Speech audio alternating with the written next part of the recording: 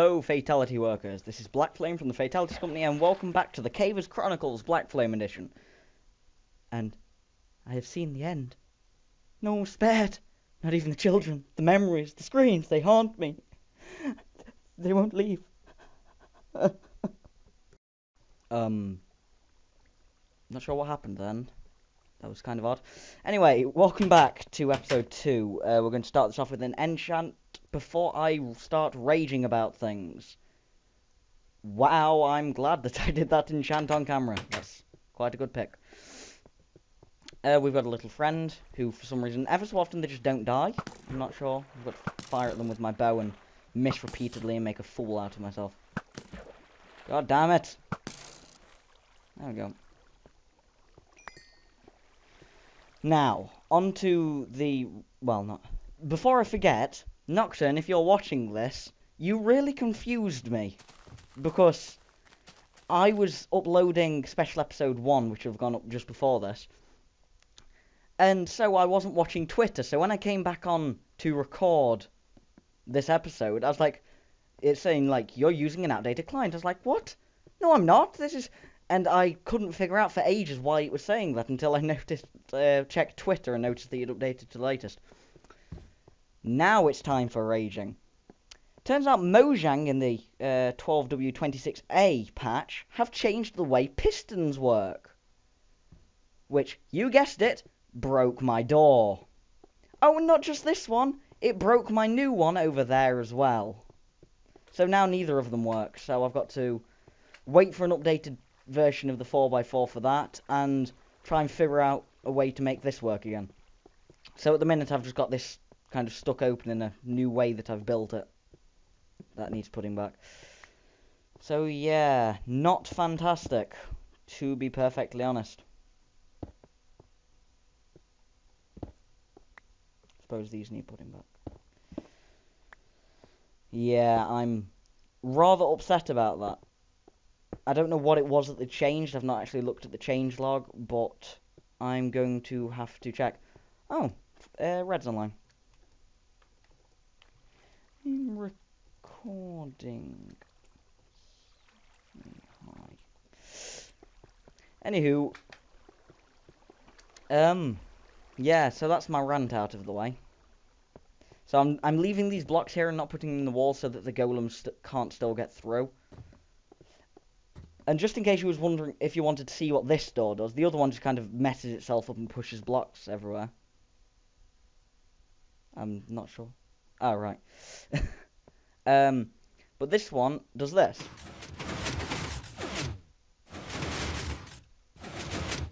It kind of resets itself, actually. Which has me kind of wondering, I wonder if toggle latches still work, because if not, I'm going to be infuriated.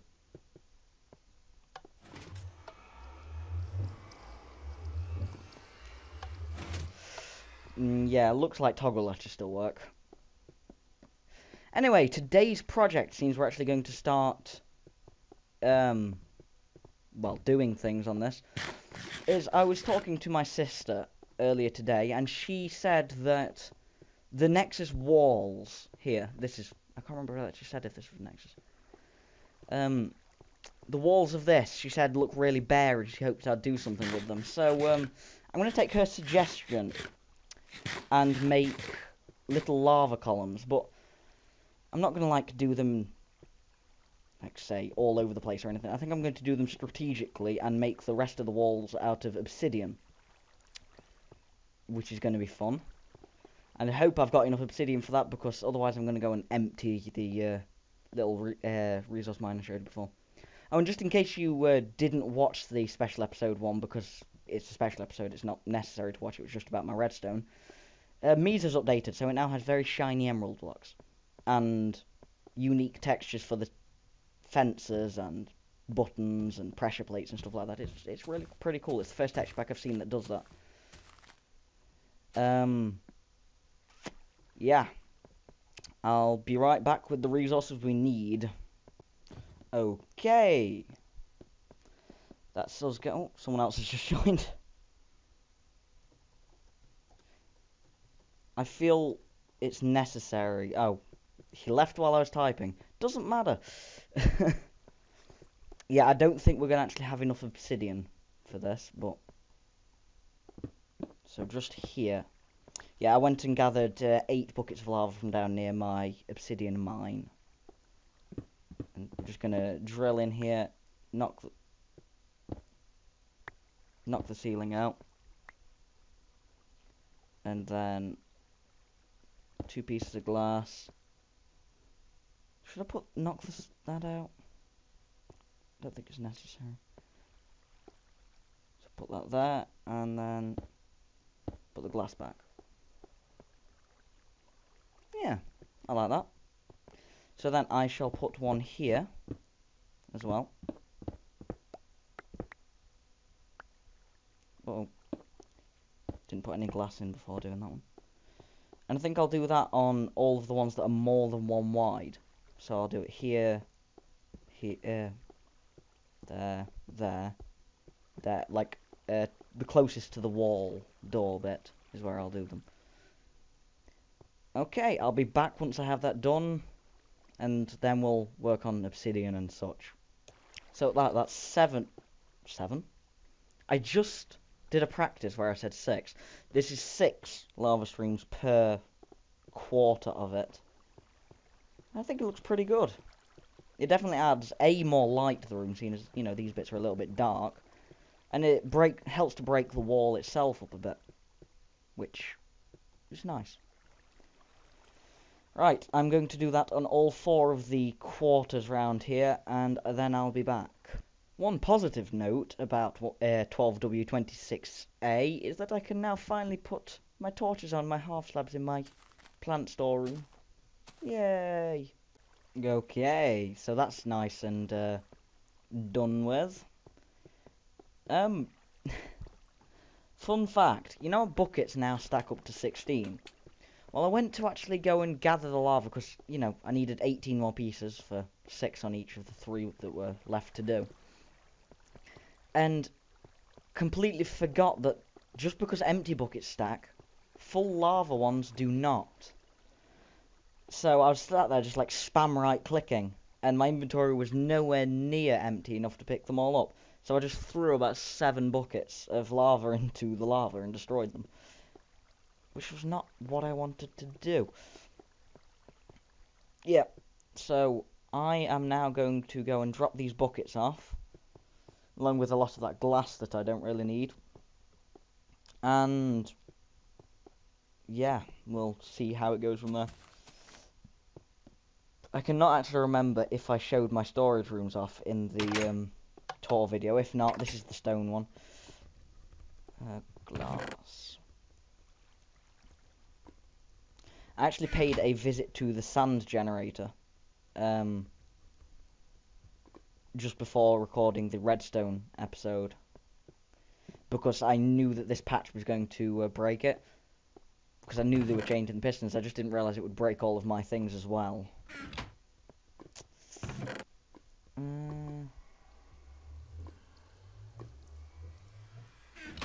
Yes, and then just need to go into the plant room. I know it's kind of odd to store buckets in the plant room, but, you know, it's for miscellaneous tools as well, so. Speaking of which, this is my coal mining pickaxe. I did it for fun. Also notice how I'm level 21, when I was level 31 at the start of the episode, and enchanted something for a level 30. Yeah, that's purely out of smelting glass and mining some lapis that was in the walls. Now, of course, I like that. But should I just have obsidian there and then have something else, like just leave it smooth stone there? Or would that be too stripy? Let's have a look. So on this wall, I'll just have that.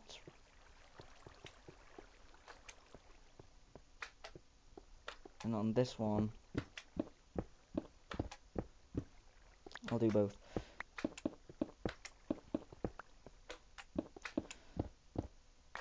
I'm sure this is entertaining. I never know when it's a good time to cut or not when recording. I always think, you know, Or what if something interesting happens while you cut? I mean, the only reason I cut before is because I was basically just repeating what I'd already shown you. So we've got that. Or that. I think I'm going to go with that, with the double thick. It kind of looks odd because it's the only one that's still smooth stone. You know when I said that I didn't think I'd have enough obsidian? Yeah, I was right.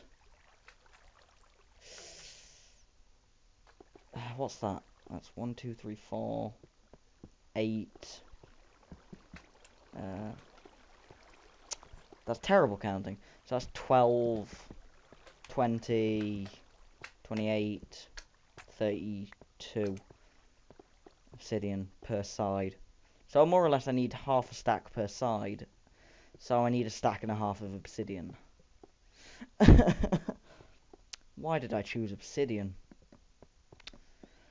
I think I'm going to get a bucket of water and do a little speed-uppy montagey thing of me mining the obsidian. Because of course I'm not going to make you guys sit through me mining a stack and a half of obsidian. Actually, it have to be a stack and 20 because I've already got 12. Yeah. Let's do this.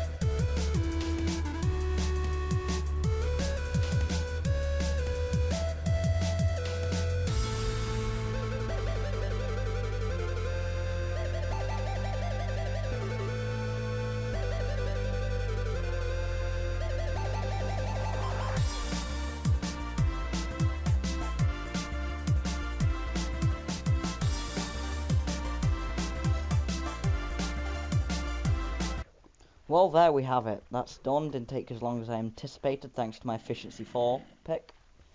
Now, you may have noticed at one point I kind of wandered off this direction.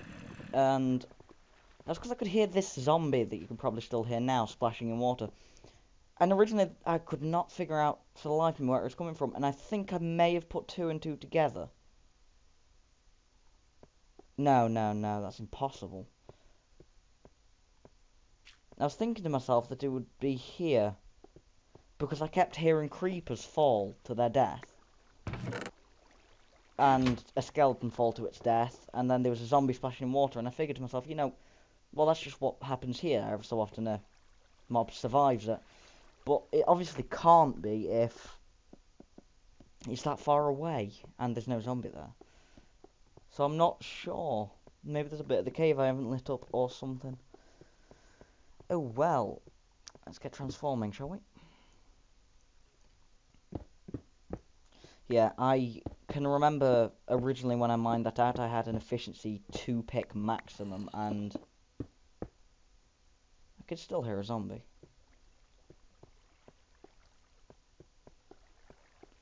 Because they used to spawn in here. Nope. God, I'm being haunted by zombies.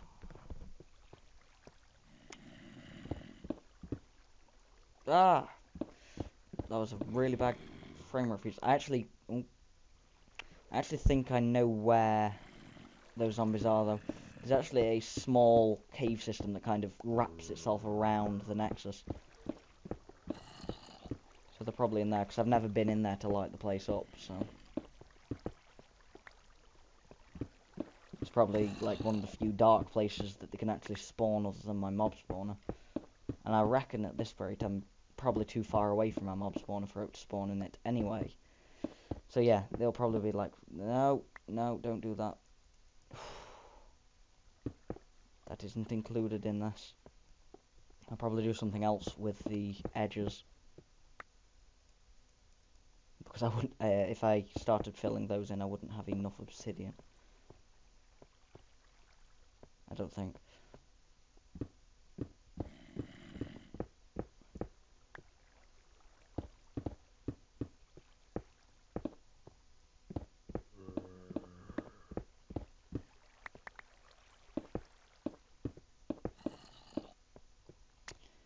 That zombie is really frustrating me. And I'm sorry if I keep being quiet. I'm rather tired. I just want to get episode 2 recorded before I go to bed. You know, start it uploading so to be ready to upload by the morning. Almost there. You know what would be really terrible? Is if I don't like the look of this once it's done. That would just... I would hate myself for that, because then I'd have to go around and tear it all out again and replace it. I probably wouldn't. I'd probably live with it. I just don't have a good relationship with obsidian. I love the look of it, but it's just so difficult to actually get rid of if you make a mistake. And there we go. Synchronized. Actually seems to make this place, like... I'm not sure if it gives it more depth or it just makes it feel smaller. Kind of a mixture of the two, I suppose.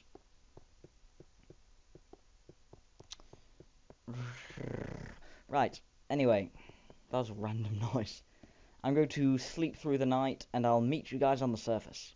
I changed my mind. I didn't sleep through the night. I decided, you know what? Stuff it. We're going to do it in the dark, so it's all scary and full of mobs. The episode's about to end off, but I just figured there was one small thing I didn't show you before, and that is where I get my reeds from, like, from when I made my thing. It's just down here, a nice little river. You know, it's not a high-tech automatic one or anything like that. It's just a river that I run along.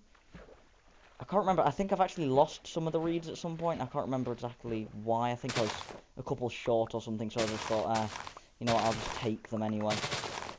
But you used to be able to run through here and get exactly 2 stacks of reeds from it. But yeah, there's definitely less than that. And, well, I suppose some fell in the water or something. I don't know. Anyway, this is Blackflame from the Fatality Company signing off from episode 2. Have a good one, guys.